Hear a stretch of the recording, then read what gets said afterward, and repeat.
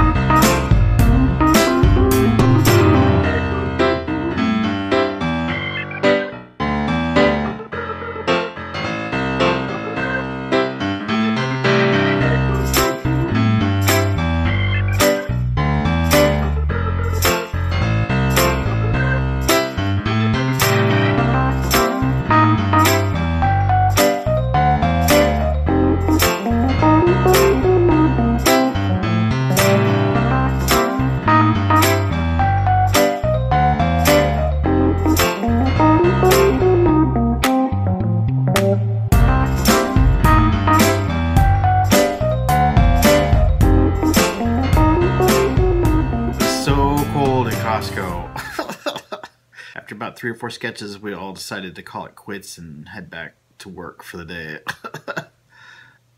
Brandon is headed back home tomorrow. He's only been here for a few days. It seemed to go really way too quick. But it was fun hanging out with him. I'm glad he got to come out here. Hopefully they get to make it permanent soon. Be nice to have my sketch buddy back every day. But yeah, it was fun, and thank you to Brian for letting us sneak into Nickelodeon and wander around a little bit. They just opened up that new building like a month or 2 ago, so it's a really cool looking facility. There's all kinds of nooks and crannies. There's like a arcade, a music room. There's like a cafe and even a Zen garden upstairs, like on the 5th floor, and just walking down all the halls and seeing sketches on the walls. And I saw one of my favorite artists, Sketchy Shark, Megan Dong. Her stuff is so funny. I think she works on Pinky Malinky now. But yeah, if you're not following Sketchy Shark already, you should be. She's so good.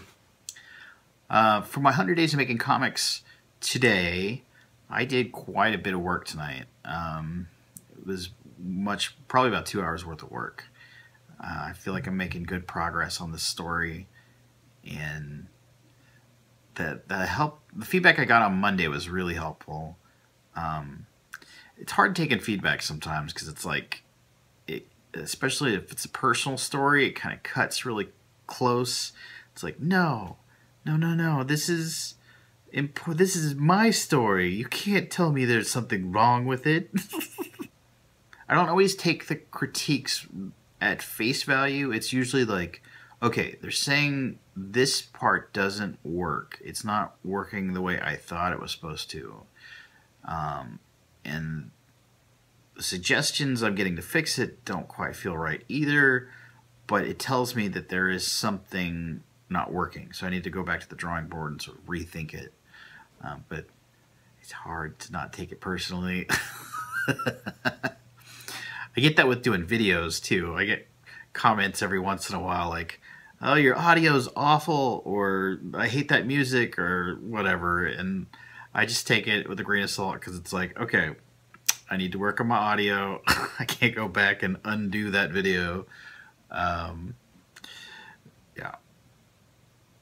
All right, so thank you for watching this. I hope you enjoyed this video. I had fun making it, doing that whole montage at Nickelodeon. Yeah, hope everyone's doing good out there. Thanks for watching. Keep smiling.